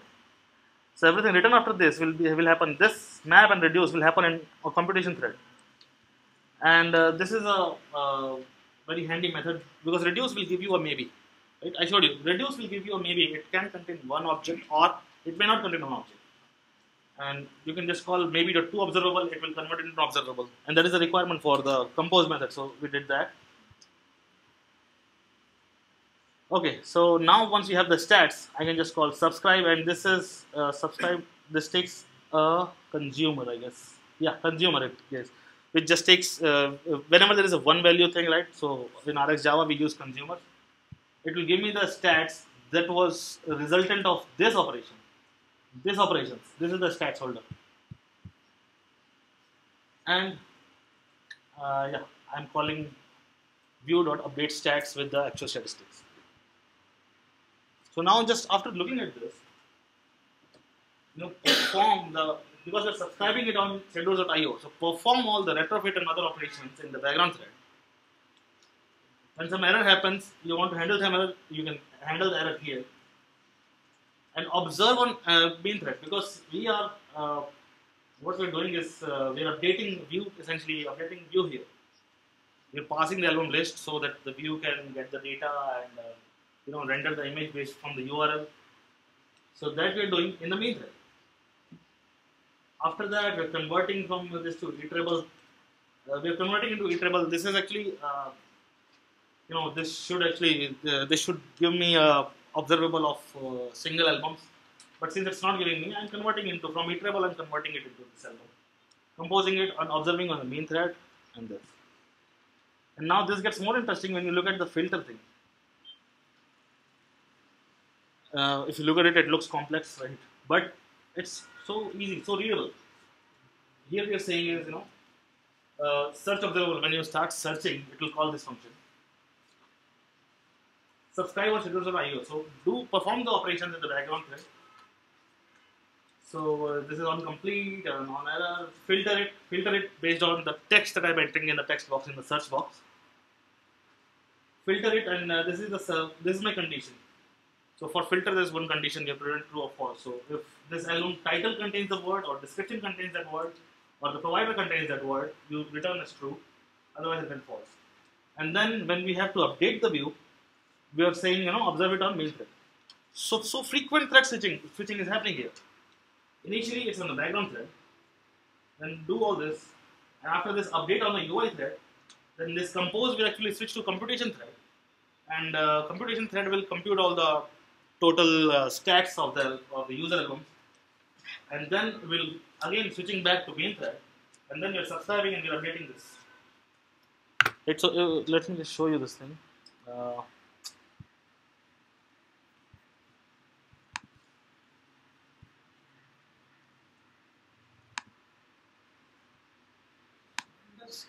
on complete get called when you press enter. When it loses the focus. No, on complete is called, like when you're using retrofit, right? So it is giving the observable. So it is calling on complete when the data is done. And when in this example, when I'm using the local database, the network is not available here. I'm calling the on complete myself here. But in search, when you are searching, so when you have data already, you are searching. Hmm. There's a point in time when you can say that okay, now I've built So on complete will be whenever the search when search is done, right? So I'm looking for I'm typed F. When I typed F, it will give me all the albums that starts with F or contains F or whichever matches the condition. It will call on complete after that. I type FA, it will again do the same things. It will call on complete. You can change this according to your requirement. Okay, what I was showing you. Yeah, here I'm printing it. I'm printing the thread name. Okay, so let me do the search again, and we'll see what gets printed.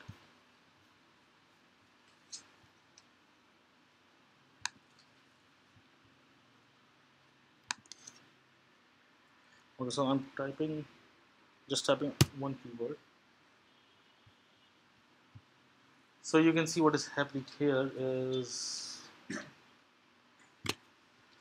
filtering is happening in some schedulers, some cache scheduler, and updating the album that is happening in the main thread. MapReduce is happening in the computation thread, updating album in the main thread. Again, MapReduce in this. So we are switching between threads so easily. I never knew this was possible. Just write this. Whatever is written after this will be on the main thread, unless it encounters another observe on. Like right here is another observe on. So compose will be by default performed on the computation thread. The compose. That will be on a computation thread by default. No, it will not be in computation thread because since compose what it's doing, it is just transforming the observable. I've written here computation thread. I can remove it, so it will do it whichever the thread was there earlier, right? It will do that. So this is filtering. And one last thing I want to show is, okay, I cannot show it from this actually. I need my device. Do you want a device or? It's because this port is not working, and this port is actually currently busy on recording purposes. So when you open an album,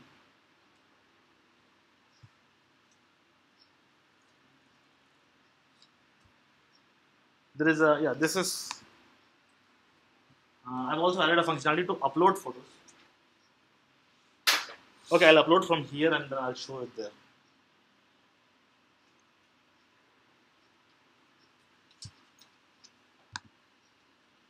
Because I cannot upload from the Genymotion, I don't know, some issue.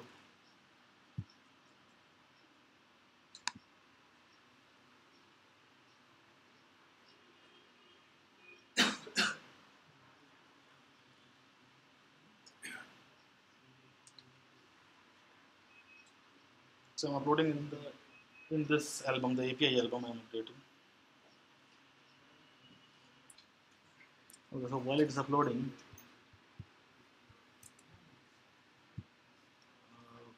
there is here. By the way, do you know that you can use retrofit to upload images also, not just REST API calls, strings and all. This is the code I wrote to upload the image. This is specific to this service. It requires title, description and all. Okay, it says album upload successful.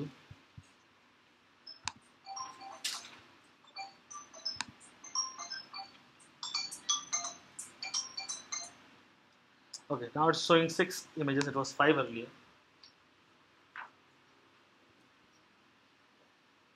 Yeah, this is the image. This is the image I uploaded just now. So in the upload things, what happens is like his example was there, right? He said we want to say process a list of users or we want to upload it, right? So now this is happening here, and it gives me. Let me show this thing. This is the image upload. This is the image upload API. You choose the file, it will upload it, and I chose a file, and it gave me this response. So it is giving me the data of the image that got uploaded with success and status that is fixed for this API. Success is true, status is 200. Now, if you want to update it, update something based on the status, then you can use this. If you don't want to do this, what you can do is you can use completable. Completable source, what it does is it will just tell you if the operation completed successfully or failed. You can use that. I'm using a single because it's giving me a single value. So you can use that as well.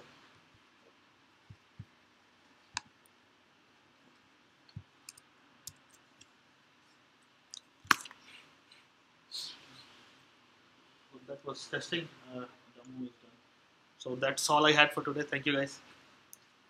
Any questions you have? Thank you. And the demo app is available here, so you can. I'll be making some more changes in it, but yeah, you can watch it. Yeah. When you are saying you are mapping object of image or album to pixel album, so do we need to handle those mapping explicitly? I mean, for example, there is a field for the image album like image URI, and in our pixel there is some URI, for example. So do we need to handle those explicitly?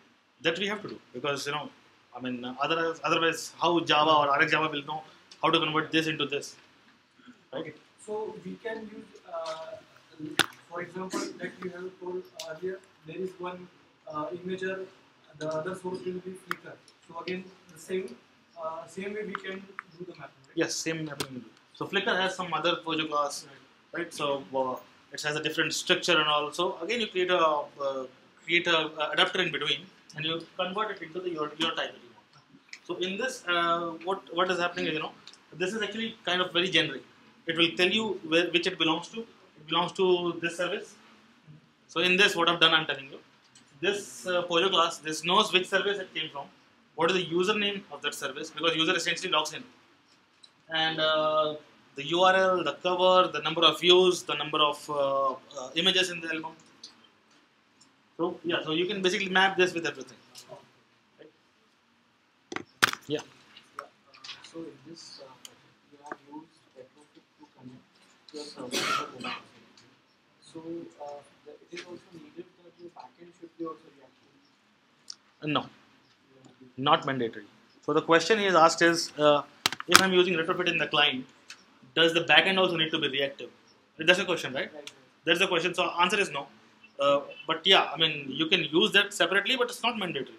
It's a regular API also. You can make your client system reactive. Okay. Yeah. So how this systems actually work? I mean, if I upload to this backend from some other device, and you are getting a call in your client that okay, something is uploaded in the system. So how this thing works and how the connections are being. Okay. So you're saying your question is how does the client get to know that something gets uploaded? Yeah. Yeah. No, that doesn't happen. That will not happen. If something changes in the remote server, our client will not come to know, okay, something has changed. Magically, it will not come to know. Right. So Unless you're using some sort of say push notification service or some sort of polling, it will not come to know that. Right? So, in the example that I showed you, right, if you remember that Android things, right, the remote server changes and it will update the local database. Right. So that will not happen automatically. If there is some API that is calling, so I'm using an API that is getting some data, updating the UI. So one of the side effects with that API is it will update the local database. Okay. Whenever that remote database changes, it will not give me a call back. Unless you're using things like that. And especially, I mean, I've not explored it much, but if you use it with architecture components, there is something called live data. It's awesome. This will give you some changes. Live data will actually give you the changes. Okay, this has changed. What is the change? Yeah. The same thing was in Realm where if the local database data is changed, we get updated in UI data. In Realm also, right? Yeah. In Realm, there are some things like that. Realm has become much more than the database, right? It's become an entire mobile development platform. extension functions like as an observer. So your query gets written as an observer. Okay. So we'll see with this example. So if you are with this example, you just need to query and just use the as observer. You get automatically that query observer. Oh, you get a query observable, right? With what? With them. With realm unit. Okay. Okay, nice. So use realm. You can use realm also. Even Green Yeah. now supports that. Yeah, Green DAO. This what I'm using is Green DAO. It's my object box is from Green DAO. So in your feedback form, please write next meetup suggestions. And here are some.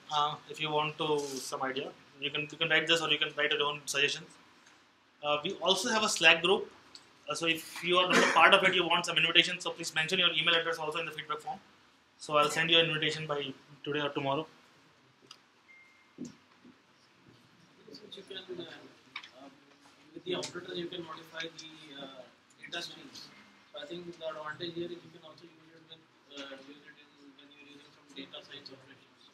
You can filter out, data and then sort of things. You can filter out data also. Yes, probably so. Yes. So in data science operations or in IoT kind of applications. I understand. So I mean, I'm not a data scientist, but yeah, you can use it there also. Because since this is everywhere, right? RX Python is there. You can use RX Python probably with I think it's called NumPy and Pandas library for data processing and these things, big data things. How different is it with data binding? What we see is the observer will observe some change in model and the data binding thing does the same. Data binding, yeah, I mean, like you're talking about MVVM sort of thing. Yeah, so it binds the data, right? So it will just, if the data model updates, it will update the view, right? That's what you're talking about, right? So difference is in this is not just one thing, right? It's a broad concept. It's in a lot of things. It's not just about updating the data. It's about adding side effects and resilience and readability. So you can use this with MVVM as well. So transferring data from the source of the data. From there you're updating the model, the view model. For that you can use the retrofit, not the retrofit, the reactive programming. These are some references that I used. If you're serious about learning RX Java, I'll share this. So these are some good resources. There's too much to note, so I'll just share this PPT. And before you leave, there is a snacks outside, so please have them before leaving.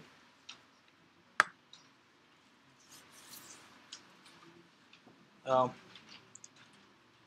if you have not related to this, if you have any other questions, we in meetup. So how many of you are actually coming here for the first time? Okay, a lot of you. So what we usually do is after the meetup is done, we usually as a community we try to solve some issues that you have, not necessarily related to the meetup that we're having. So if you have any questions, you can ask, and the rest of us can gather, and maybe we can try to solve your issues that you have. You're facing maybe.